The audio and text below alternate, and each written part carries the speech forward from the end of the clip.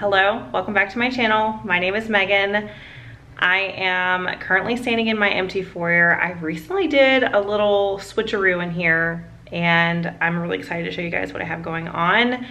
I'm having a great summer. I've been spending so much time with my children, just being outside. If you can't tell, I have a tan, which is really nice. I've just been living really slow with my kids, not updating as much on social media. Obviously not filming as many videos. I know I've said that before. I'm just really slowed down with this, but it's always nice to do a little update. It's always nice to do a little project and be able to film something and post here. And I thank all of you who still follow me on my house journey and just in general, thank you. So I have been doing some updates to the house and I just want to share that with you guys. I'm also going to do a little living room, really small, realistic makeover, and you'll see why in a second. Okay, so this is the foyer now. I have been working really hard in here to add box molding. As you can see, I have some up in here and I still have a lot of work to do in here. It's completely empty right now. There's Darla. I have to figure out furniture in here. Nothing has ever really worked for me, so I'm kind of putting this on the back burner for now while I finish the molding. So you can see I have some that's unpainted there. And then I'm also working on it up the stairs, which has been the largest, most complicated math problem I've ever done. And I'm going to continue it all the way up and throughout my upstairs and second floor. So this is sort of a side project that I'm working on. And this was the living room, but it also was the dining room when Sam and I first bought the house. And we just recently switched it back to the dining room.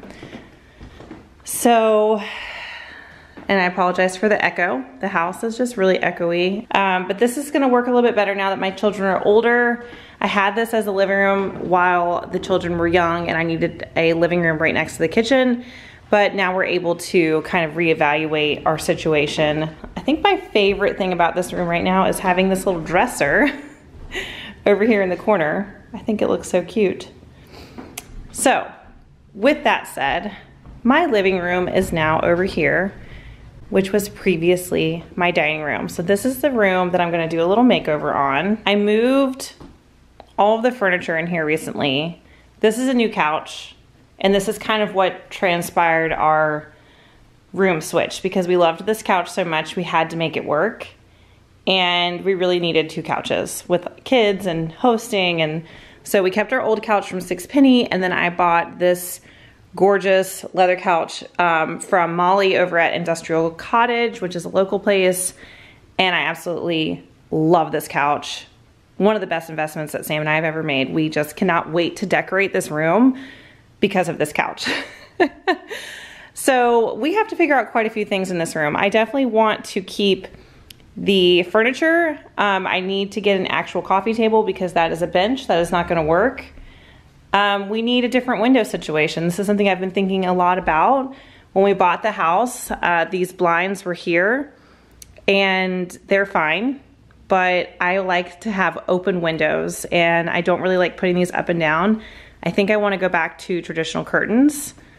And then also I need to kind of figure out what I want to do with these shelves here. I recently decorated some other shelves in the house, so these are kind of torn apart right now because I used a lot of things from the shelves to decorate the other shelves. I've been contemplating painting them. I'm not really sure. I think I could probably get away with for now just redecorating them. Maybe eliminating some of the shelves and making them more open. I'm really not sure. You will recognize these chairs from upstairs in our bedroom. I really like them down here. But obviously the spacing is not correct between the chairs and the sofas right now, so I need to correct that as well.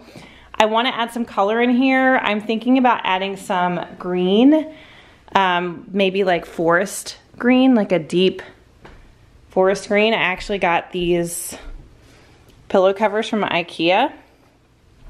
So I'm kind of thinking of maybe adding that green in here. I think that would be really pretty. And maybe ordering some other ones that have that green tone in it. I think they could work on either couch. I also want to add some wall art. I'm trying to figure out what I want to do with this wall behind the couch, but I feel like it definitely needs a moment back here.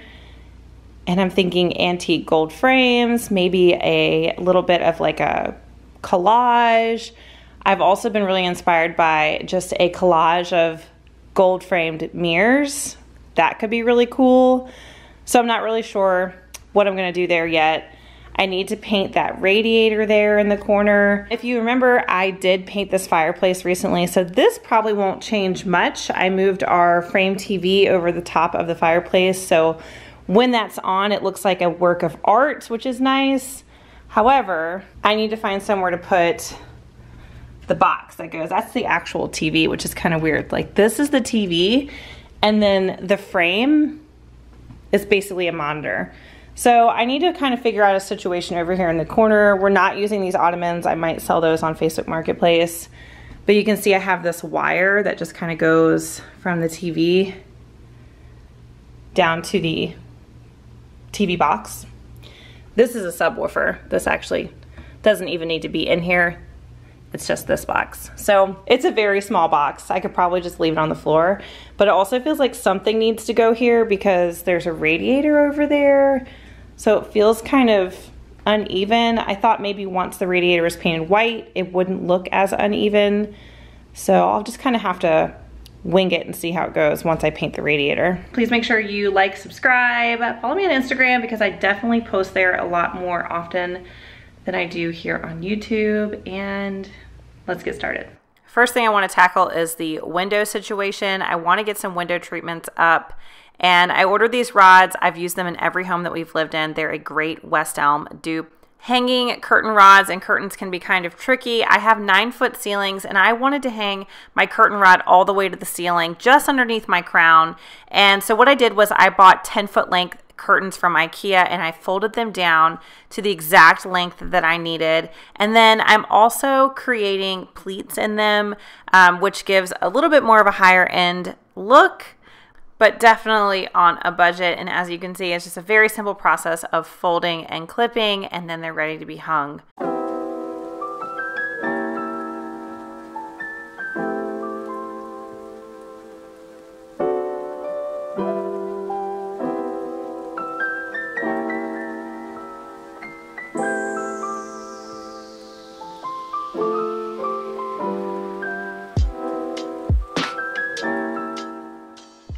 These panels are much larger than your average window, so I did have to use 4 curtain panels to get the coverage that I wanted. And as I mentioned before, I really like the idea of having the large window more open and available. And these blinds that are on here are a little outdated to me, but also they're damaged, and I just went ahead and decided to go ahead and remove them.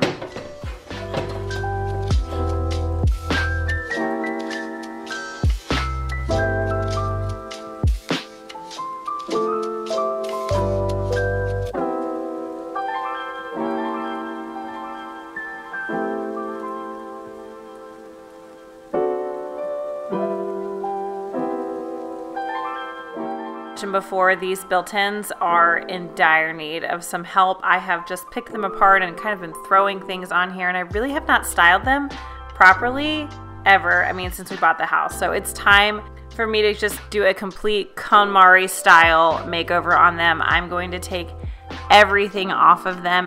And sadly, this library style ladder is for decor purposes only, and it's just not serving a purpose. So I'm gonna actually just fold it up and store it away until I find a better place for it.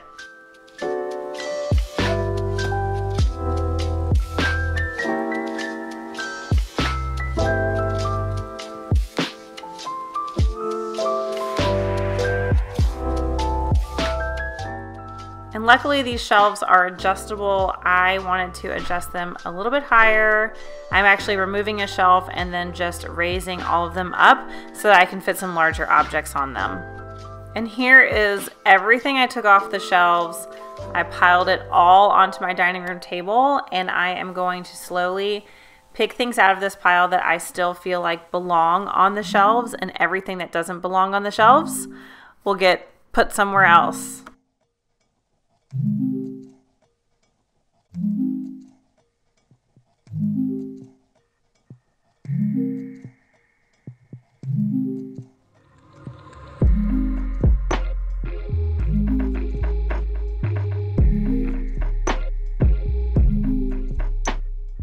I really love this process. It's one of my favorite things to do because it actually gives you a chance to shop your house like you're shopping in a store. And I created this first shelf to kind of give myself an idea of what I was going for texturally, and as far as like color, you can see I have some neutrals, some green here, and some brass. I also added in some black tones throughout to sort of complement the coffee table that I'm going to order. You'll see that in a few minutes, and also the rug that I have in here.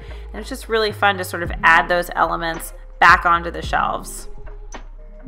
Apartment number 3 so kindly sent me some gorgeous pillows for the living room.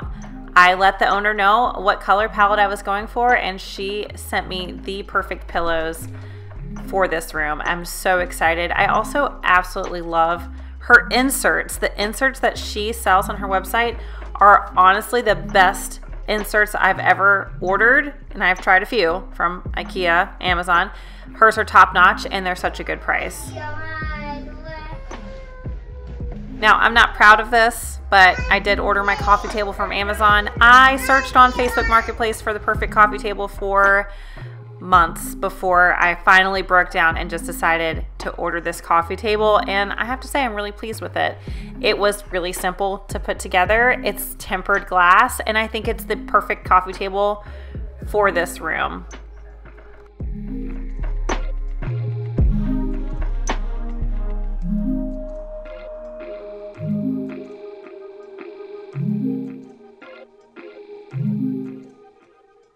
Now something was missing in here, so I went back to my Pinterest boards and I realized what I really needed: a ceiling medallion. I love the light fixture that I have in here. It's very simple. I don't want anything too overdone in here, but it did need some touch to the ceiling because it is a large room. So I decided to go ahead and remove the light fixture that's here. Of course, I turned my power off before I did this. I am somewhat electrically inclined. I know how to remove a light and install my own. And then I also ordered this really, really large, gorgeous ceiling medallion from Amazon. I think you can also order the same one from Home Depot or Lowe's.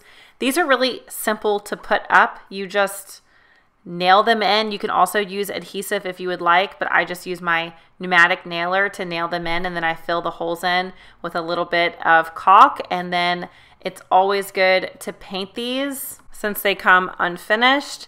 And I'm just painting this with the same color that's on my trim throughout the house. It is White Dove by Benjamin Moore in a satin finish. I mentioned earlier I do want to do a gallery wall, so I am an art and print and picture frame hoarder. So I went down to my basement and I gathered this collection just to kind of get me started of frames and colors, and I took them all upstairs, laid them all out on my floor, and just started playing with different combinations and trying to find something that felt cohesive with the room. I did end up eliminating most of what you see here and narrowed it down to just a few pieces, one of which I decided to spruce up a little bit by painting the frame. I've never done anything like this, but I really like the way it turned out. I think I'm gonna start painting more picture frames around the house because this was so fun. I just got on Pinterest and saw some designs that I liked, and I just went for it. I think it turned out really well. And this is the final sort of gallery wall that I have here laid out on the floor. I have plaster walls, so I screw a little screw into my walls to hang most of everything that I put on the walls, and it holds actually a lot of weight. So that's what I did here. I just have these tiny little 1/4-inch screws that I use to screw into the wall, and I had my layout, like you saw, already on the floor, so it was really easy just to transfer over to the wall.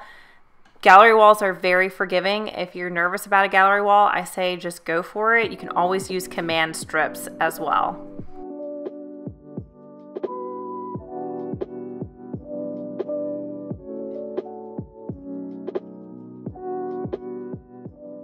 Okay, one of the last little projects to tackle in this room is painting this radiator. As you can see, it is silver. It is painted with an oil paint. I know this because I tested it. So I am going to have to use a primer on it before I can paint it. I think most people assume that you have to remove a radiator in order to paint it, also that it needs special radiator paint. That's not true. Latex paint is totally fine on radiators because they are safe up to like 180 degrees. A radiator is not going to get as hot as 180 degrees. So I like to use an oil-based primer from Kiehl's. It's odorless. I spray that on, and then I'm using Benjamin Moore latex paint in the same color that I have on my trim on the ceiling medallion, and it's in a satin finish.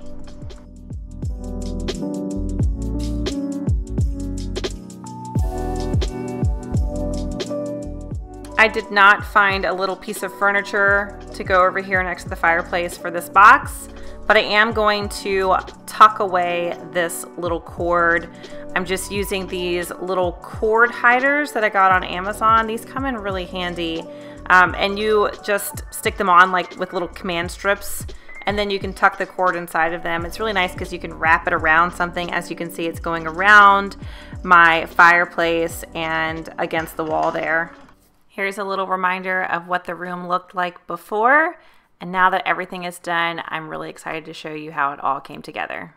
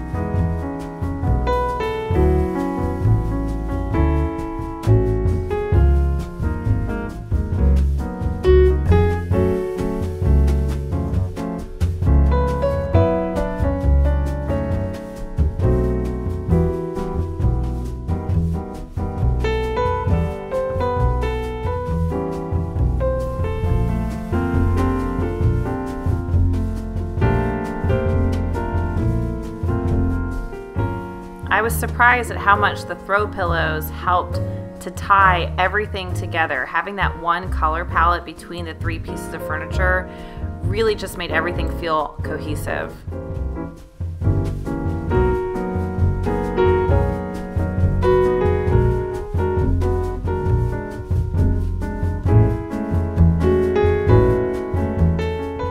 I'm a big fan of spaces that are functional but still aesthetically pleasing. And I like tucking things away in plain sight, but having access to them still. Like the TV remote, I just popped it into this little bowl, and then when my children get TV time, they can just grab the remote. It's right there. Thank you so much for watching. I hope this inspires you to give a room in your house a little shuffle and shop your own home, and I'll see you next time.